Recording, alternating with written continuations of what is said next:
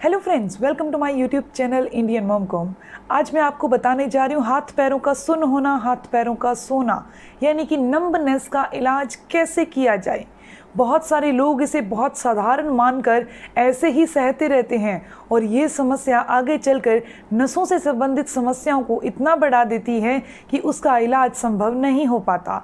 तो आज मैं आपको बताने जा रही हूँ नंबनेस, हाथ पैरों के सोने की समस्या को हम कैसे दूर कर सकते हैं। हाथ पैरों का सोना कब स्टार्ट होता है?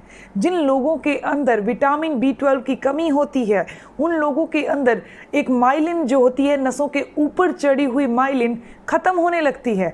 जिस माइलिन का काम है हर एक नस के ऊपर कवरिंग की तरह काम करती है, तो वो कवरिंग यानी विटामिन B12 की कमी से वो कवरिंग कमज़ोर पड़ जाती है, जिसके कारण नसें भी कमज़ोर पड़ जाती हैं। जिस बॉडी के पार्ट में भी दबाव बढ़ता है यानी वहाँ खून का सर्कुलेशन अच्छे से नहीं हो पाता और उसके कारण ही हाथ पैर सोने लगते हैं। चाहे हाथ के सो जाएं या पैर सो जाए, ऐसा होने लगता है, सुन्न होने लगते हैं। ये समस्या रात को शुरू होती है।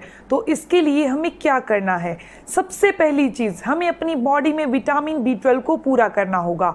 आपको मैं इलाज ज़रूर बताऊंगी कि इसका इलाज हमने कैसे करना है, लेकिन एक चीज़ का ध्यान रखिएगा कि आपको अपनी बॉडी में विटामिन B12 को पूरा करना बहुत ज़रूरी है। अगर आपकी बॉडी में विटामिन B12 की कमी है तो न केवल नसों से संबंधित समस्याएं हमें फेस करनी पड़ेंगी, बल्कि डिमेंशिया यानी कि याददाश्त खोने जैसी समस्या भी हो जाएगी। आंखों के नीचे डार्क सर्कल हो जाएंगे, आंखें इतनी कमज़ोर हो जाएंगी कि बहुत जल्दी आंखें वीक पड़ जाएंगी, आंखों से धुंधला दिखाई देने लगेगा, मुंह में छाले हो जाएंगे, त्वचा का कलर यानी स्किन का कलर जो है वो पीला पड़ने लगेगा। तो इसीलिए आपको विटामिन B12 को रोज का रोज लेना होगा। विटामिन B12 की कमी के कारण एनीमिया यानी खून की कमी भी हो जाती है। तो आपको विटामिन B12 की कमी को पूरा करने के लिए रोजाना के रोजाना स्प्राउट का सेवन करना चाहिए, गाजर का सेवन करना चाहिए। वैसे विटामिन B12 शाकाहारियों में कम होता है, मांसाहार में यानी नॉन वेजिटेरियन में बहुत सारा विटामिन B12 होता है। तो शाकाहारी लोगों को ज़्यादा विटामिन B12 की कमी होती है। तो आपको क्या करना है, अगर आप शाकाहारी हैं तो आप स्प्राउट यानी अंकुरित अनाज का सेवन करिए, गाजर का सेवन कीजिए। इन चीज़ों का सेवन करके आप बहुत जल्दी अपनी बॉडी में विटामिन B12 की कमी को पूरा कर सकते हैं। तो अब मैं आपको बताने जा रही हूँ इलाज। आप चाहते हैं उस माइलिन को मजबूती देना, यानी कि जो नसों के ऊपर माइलिन है उसको मजबूती देना, इसके अलावा ब्लड के सर्कुलेशन को ठीक रखना, तो उसके लिए कलौंजी का इस्तेमाल करना बहुत फ़ायदेमंद है। सिर्फ और सिर्फ एक चुटकी कलौंजी, उसे सुबह सुबह खाली पेट खाकर एक चुटकी, सिर्फ और एक चुटकी ही लेनी है, चबा लीजिए और ऊपर से गुनगुना पानी पी लीजिए। ऐसा करने से ब्लड का सर्कुलेशन अच्छा होता है।